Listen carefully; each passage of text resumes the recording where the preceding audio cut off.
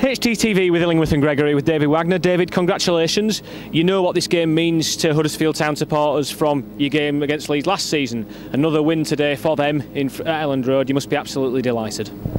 Yeah, I am, and I know what it means for them, but I as well know what it means for this dressing room, for this unbelievable dressing room. So I think the boys did a great job in defense. The defense performance was outstanding. Togetherness, fighting spirit, working attitude was nearly on our highest level. I think in the offense we played better games and we were able to make better decisions in the past where we had more goal chances. But I think both teams were strong in their defense shape. And at the end, we needed this magic moment from Aaron Moy, this great strike to win this game.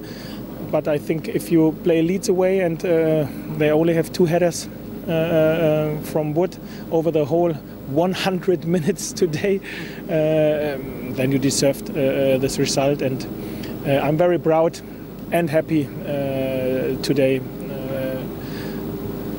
what they delivered. Back-to-back clean sheets now for your side. Do you think this is the best game we've had defensively so far this season? Maybe it was for sure one of the best over the whole 90 minutes. We had sometimes good first half or good 60 minutes, good 30 minutes. Today it was more or less over the whole 100 minutes. Defensively very strong. Yeah, to be fair. And in the games where there are not lots of goal chances, like you said, it can often be one moment of quality, and thankfully that moment of quality came from us and from Aaron Moy this afternoon. Yes, I think this was the moment which decided the game. So I always had the feeling, okay, the team who will make the first mistake will maybe lose this game. So it wasn't a mistake; it was a magic moment. We are very lucky that this moment was on our side. From Aaron, but at the end I think we deserved it because of this great defense attitude. And if you play Leeds away, and this was one of our ideas, we have to try to control the game, what we did without the good goal chances, but we, I think, controlled the game over a long time. This was always our idea, to keep the audience silent. And I think we over a long time we controlled the game without the very good offensive decisions in the final third. But at the end, we won this game, our biggest game of the season after this international break, and this was very, very important for us. I was just about to ask you about that. For the team, it kind of shows the character of this squad that they were able to pick up where they left off after having that international break. It had been a fantastic start, but was there any worry or moment in your mind where you thought that this break may have come at the wrong time, given how well your team had started? No, I never had this in my mind. I think we needed this international break to recover one part of the group, to give the other group, a part of the group, some minutes in their leg. This is what we did in the first week. In the second week we brought all together and be focused on this game. So now we get our result with a good performance, with a good defense performance, to be fair.